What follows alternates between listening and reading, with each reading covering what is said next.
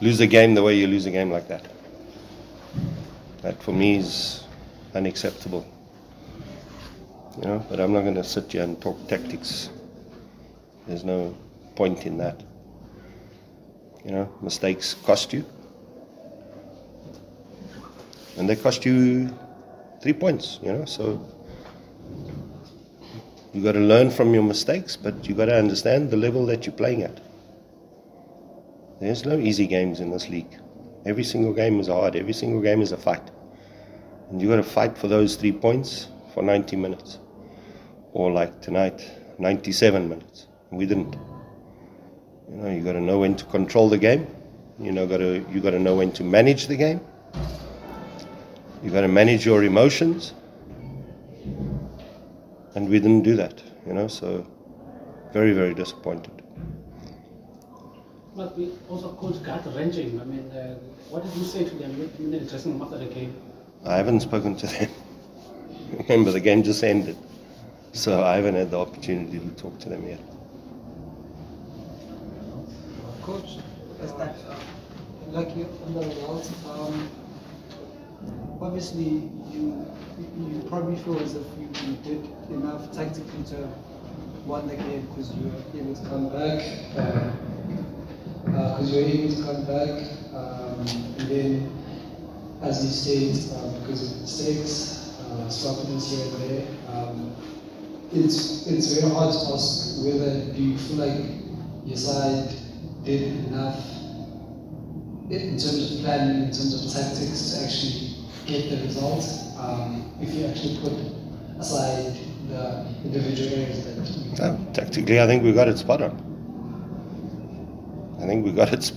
You know, first off, what did they create in the first half? We conceded from a set piece that we should never have conceded from. But the ascendancy was with us.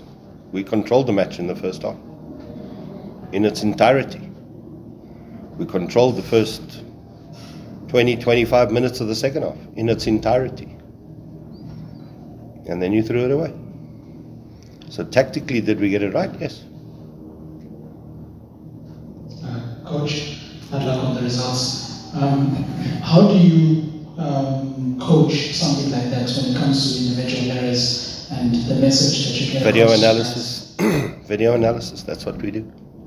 Yeah. Video analysis, we go back now, we sit, we study, we re-watch the match, we watch it again and again and again.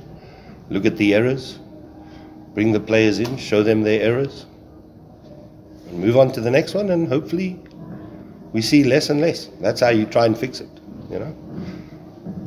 Sometimes, obviously, when there's a lot of errors, then you make changes. So that's what we got to do. Coach, on the results, you gonna be entering the last week of the transfer window. Are you chasing any reinforcement? And also, I saw you guys appealing for the penalty towards the end of the match.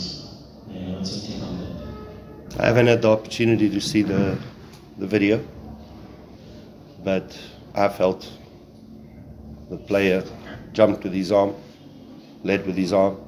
I haven't seen it on TV, but that's what it looked like.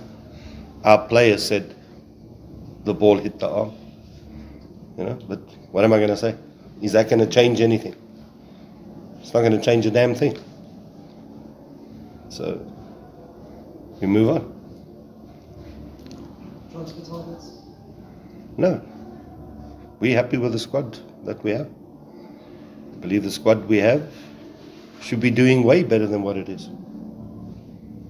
Way better than what it is, you know. So we all need to take a hard look at ourselves. And yeah, move on. Coach, do you think the fact that the previous results, do you think they play any element psychologically when it comes to a game of this nature that you use at the end after having played very well? Do you think that sort of losing streak plays a certain part in how... It shouldn't, not when you're leading 2-1. When you're 1-0 down, yes. you're 1-0 down, your heads can drop. But we didn't drop our heads. We continued doing what we were doing, believing in what we were doing, and like I said, you could see we were going to get back into the game. I could feel that we were getting back into the game. And we did. But then we had the opportunities to kill off the game. Get the third goal. And then you don't score those, and then the pressure mounts. Because the opposition has, well, they're going to take more risk. They're going to throw more numbers forward. They're going to look for flick-ons, and the set pieces, you've got to be a lot better. You've got to, one, try and prevent giving away silly set pieces against them. And two, you've got to deal with the ball coming into the box. So, I don't think the past results had anything to do with the performance in the first 75 minutes. Did it have something to do with it when they equalized? Yeah, definitely. Because once they got the equalizer, now you start panicking and you're thinking, oh, we need to get a third. We need 3 points desperately. No, you got to manage the game. Be clever. Accept the fact that, hey, you threw it away, at least you can leave here with a point. But now you go throw everything away. It doesn't make sense. Just a last one from Master Coach. The big call to go with Mbandle, he hasn't played that for a longest time. Just on that, giving kids out was because we're trying to arrest, it's the losing streak. And also, it might be the positive, as much as we lose the game, but the positive is that Mayo finally scored. Yeah, so this is the thing. You got a first choice and you got a second choice goalkeeper. And like you say, why do you have a second choice goalkeeper there? He's there to back your first choice. When is he supposed to back him? When he's either injured or when he's lacking form? That's just fact. So opportunity was there for Bongs to come in and get an opportunity to play. It's not easy being a second choice because you can spend a long time without game time. But obviously we play a lot of friendly games, and there we try and get his sharpness. We give him more game time than what we give the first choice, But I had all the faith and the belief in Bongani today. So, everyone makes mistakes. Darren was making mistakes.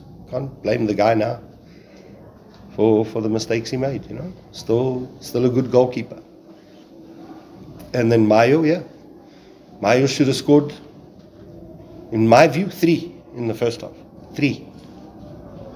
He had one that he hit into the side netting, and then he had another one that he tried to loop the keeper that went over the crossbar, and then he scored. So he should have already scored a hat-trick in the first half. So this game, we should have taken it away from AmaZulu in the first half, and we didn't do that.